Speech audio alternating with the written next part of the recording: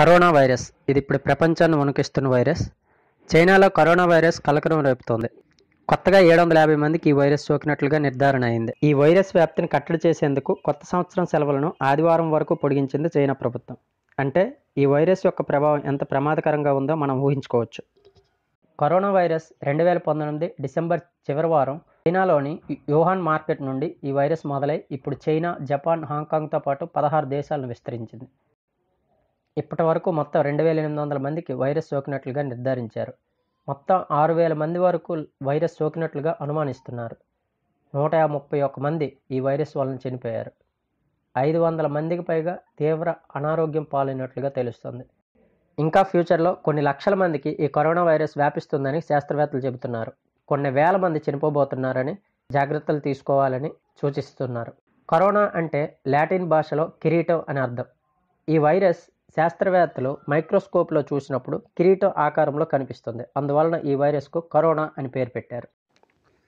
మొదటిసారిగా 1937లో ఈ కరోనా వైరస్ను శాస్త్రవేత్తలు కనుగొన్నారు. అయితే అప్పుడు మనుషులపైన అంత ప్రభావం చూపించలేదు. అయితే 1965లో కరోనా వైరస్ మనుషుల్లో వ్యాప్తి చెందడం శాస్త్రవేత్తలు కనుగొన్నారు.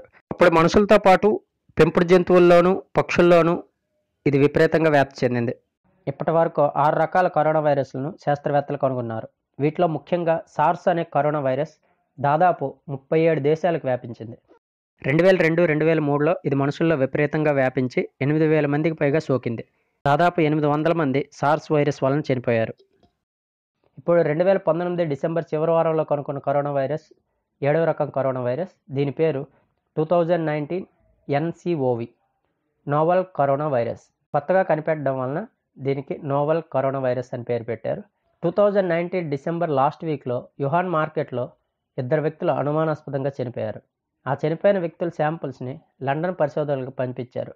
లండన్ శాస్త్రవేత్తలు ఆ శాంపుల్స్ని పరిశీలించి వీళ్ళు కరోనా వైరస్ వలన చనిపోయారని నిర్ధారించారు. లండన్ శాస్త్రవేత్తలు విడుదల చేసిన ఈ రిపోర్ట్ ద్వారా కరోనా వైరస్ చైనాకు వ్యాపించిందని ప్రపంచానికి తెలిసింది. చైనాలో ఈ వైరస్ రావడానికి కారణం ఎవరూ ఖచ్చితంగా చెప్పలేకపోతున్నారు. కానీ ప్రస్తుతం ఉన్న సమాచారం మేరకు చైనాలో ఎక్కువ శాతం మంది గబ్బిలం సూపులు తాగుతారు. చైనాలోని వుహాన్ మార్కెట్లో పంది మాంసం, పాము మాంసం, ఇతర సముద్ర జీవరాశుల మాంసాన్ని అమ్ముతూ ఉంటారు. ఈ మాంసం నుంచే వచ్చిన కరోనా వైరస్ ఇప్పుడు చైనా మొత్తాన్ని వ్యాపించిందని శాస్త్రవేత్తలు కనుగొన్నారు. చైనాలో పాములు, కప్పలు లాంటి మాంసాలను తింటుంటారు. ఈ వుహాన్ మార్కెట్లో అమ్ముతున్న ఒక పాము నుంచి ఈ కరోనా వైరస్ వ్యాపించిందని రీసెంట్గా శాస్త్రజ్ఞులు నిర్ధారించారు.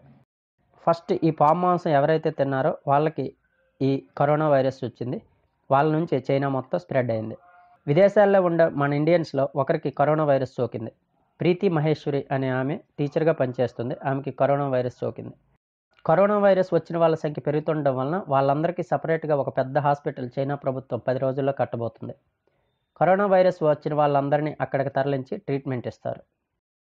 ఈ కరోనా వైరస్ ఎవరికైనా వస్తే ఫస్ట్ వాళ్ళకి జలుబు వస్తుంది, తర్వాత దగ్గు వస్తుంది, గొంతు నొప్పి, గొంతు మండటం, తలనొప్పి వంటివి వచ్చి చిన్నగా జ్వరం వస్తుంది. ఈ కరోనా వైరస్ శరీరంలో ఎక్కువైతే శ్వాస ఆడటం కష్టమవుతుంది, ఊపిరి కూడా పీల్చుకోలేము. కిడ్నీల పైన కూడా దీని ప్రభావం చూపుతుంది. దీనివలన మనిషి చనిపోతాడు. ఈ కరోనా వైరస్ అవయవాల మార్పిడి చేసుకున్న వాళ్ళలో, క్యాన్సర్ వచ్చిన వాళ్ళలో, ఊపిరితిత్తుల వ్యాధితో బాధపడుతున్న వారికి, ఎయిడ్స్ వచ్చిన వారికి, చిన్నపిల్లలకి, వృద్ధులకు, ప్రెగ్నెంట్తో ఉన్న మహిళలకు, అంటే రోగనిరోధక శక్తి బలహీనంగా ఉన్న వారిలో ఎక్కువగా వ్యాప్తి చెందుతుంది. మన ఇండియాకి ఇప్పటి వరకు కరోనా వైరస్ రాలేదు, రాకూడదని కోరుకుందాం. ఒకవేళ వ్యాప్తి చెందినట్లయితే మనం తీసుకోవాల్సిన జాగ్రత్తలు ఏంటి అనేవి చూద్దాం. కరోనా వైరస్ అనేది అంటువ్యాధి కనుక ఒక మనిషి నుండి మరో మనిషికి ఈజీగా స్ప్రెడ్ అవుతుంది. ఇప్పుడు కరోనా వైరస్ వచ్చిన వ్యక్తి దగ్గినా, తుమ్మినా చుట్టుపక్కల వాళ్ళకి వచ్చే అవకాశం ఉంటుంది. కొంతమంది చెయ్యి అడ్డు పెట్టుకొని తుమ్మినప్పుడు, దగ్గినప్పుడు వాళ్ళ తుప్పర్లు ఆ చేతికి అంటుతాయి. ఆ వ్యక్తికి మనం షేక్ హ్యాండ్ ఇవ్వడం వలన ఆ కరోనా వైరస్ మనకు కూడా అంటుకునే అవకాశం ఉంటుంది. ఒకవేళ అతను అడ్డు పెట్టుకోకపోతే ఆ తుప్పర్లు ఆయన శరీరం పైన కానీ, బట్టల పైన కానీ అంటుకుంటాయి. అతని బట్టలను మనం తాకడం వలన కూడా కరోనా వైరస్ వ్యాపించే అవకాశం ఉంటుంది. మరీ ముఖ్యంగా కరోనా వైరస్ ఉన్న ప్రాంతానికి వెళ్ళకపోవడం మంచిది. మరియు మాంసాహారాన్ని తినడం తగ్గించడం మంచిది.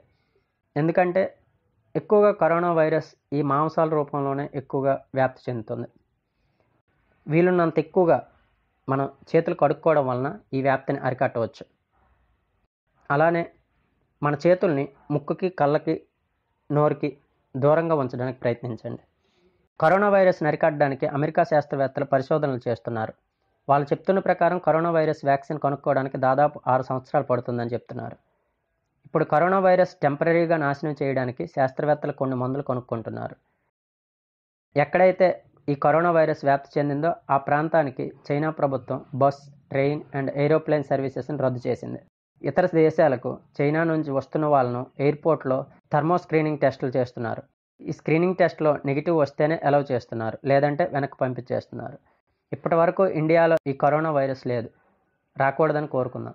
ఎందుకంటే ఎక్కువ జనాభా ఉన్న మనలాంటి దేశంలో ఒకసారి వస్తే విపరీతంగా వ్యాప్తి చెంది ఎక్కువ మంది ప్రాణాలు పోయే అవకాశం ఉంటుంది.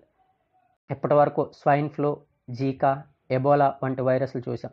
అలానే ఇలాంటి వైరస్లు వ్యాపించకుండా తగు జాగ్రత్తలు మనము తీసుకుందామని ఆశిస్తూ, ఇప్పుడు కరోనా వైరస్ నుంచి చైనా త్వరగా బయటపడాలని, కరోనా వైరస్ మిగిలిన దేశాలకు రాకూడదని మనస్ఫూర్తిగా కోరుకుంటూ జై హింద్. ఈ వీడియో మీకు నచ్చినట్లయితే లైక్ చేసి షేర్ చేయండి. Please subscribe my channel Andhra trends.